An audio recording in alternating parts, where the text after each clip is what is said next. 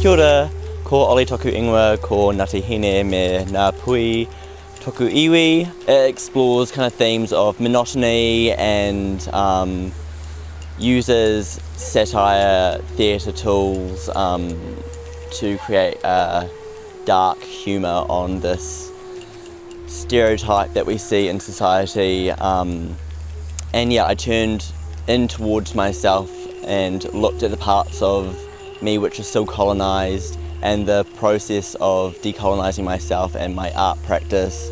Yeah, and I had like all of these ideas forming and stuff, but I found at the beginning it was really hard to just kind of like grasp onto the one rather than have just heaps and heaps and heaps of ideas.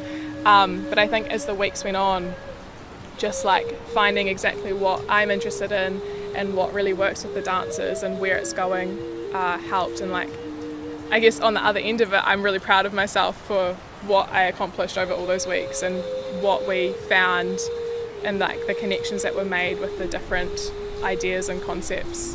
A bunch of creative provocations that helped us to envision and imagine a sense of our safe spaces and kind of imagine that we're in it as we're moving and as we're dancing and kind of trying to internalise what that meant in our bodies. To choose a taonga that they feel really connected to, and we spent about an hour just connecting with our taonga through noho puku or meditation, and then through a little bit of improv, and then a bit of a free write, and then we just talked to each other about how that felt. And I think a lot of different things came up for all of us, and it was really great to share that with each other.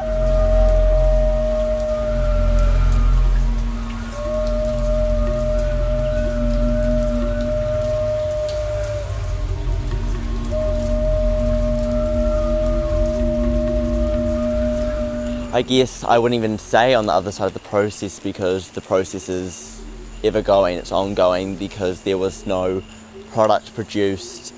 The work still changes and evolves as we move in and out of COVID frameworks, as we move in and out of different social and political conversations, and that applies to all art and all dance making. But I think that is what Ho is at its purest form, is this uncontained, undefined project and process and space where we are allowed to fully investigate and be our authentic selves when it comes to dancing.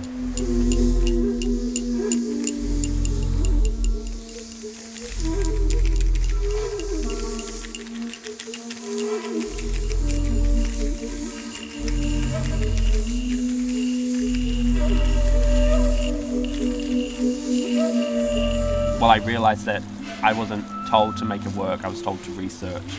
And so after I kind of came to that realisation, it was nice. It was just a really nice feeling, learning what I wouldn't have gone out to look for in the first place. I wouldn't have researched into the story, I wouldn't have researched more into my iwi. So I think I was scared at the beginning, but then coming out on the other side, I'm like super grateful because I've learned so much about myself as well as my peers as well. Do we consider taonga tapu, or are they noa, or do they change between the two as it goes through its life? Because I feel like taonga is a living thing, it's a living force, it has its energy, it has its essence, it has its personality, so I think it has something to say as well. So we'll discover that, I think, in the future.